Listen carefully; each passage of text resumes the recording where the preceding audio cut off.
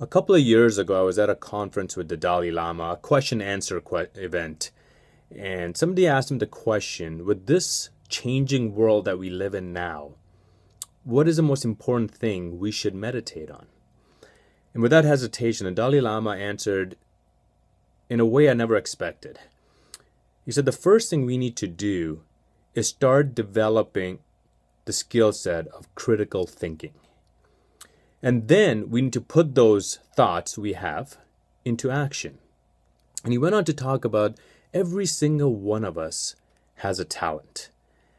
Find your talent, and then he said, put that talent into action in order to change the world into a better place.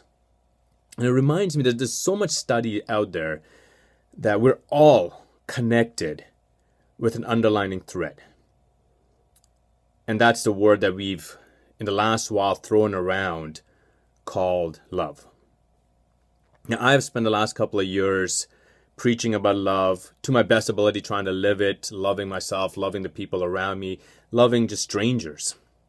But there was always something missing. And the first step to solving a problem is to recognize there is a problem. So once I recognized there was a problem in my formula called love, I was open to receiving the answer. And what I came up with for myself was, as much as to my best ability, I have been trying to inject love in this world, which I believe now more than ever before, in the way this world is changing, this world needs more love than ever before. I came to the realization that I wasn't open to receiving love.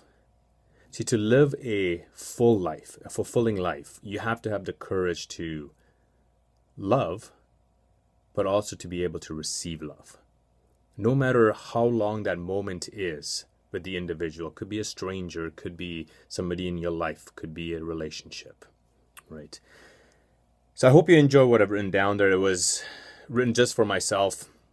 And then I came to the conclusion that why shouldn't I share it? It's raw, and I hope that it opens up your heart to love and receive love.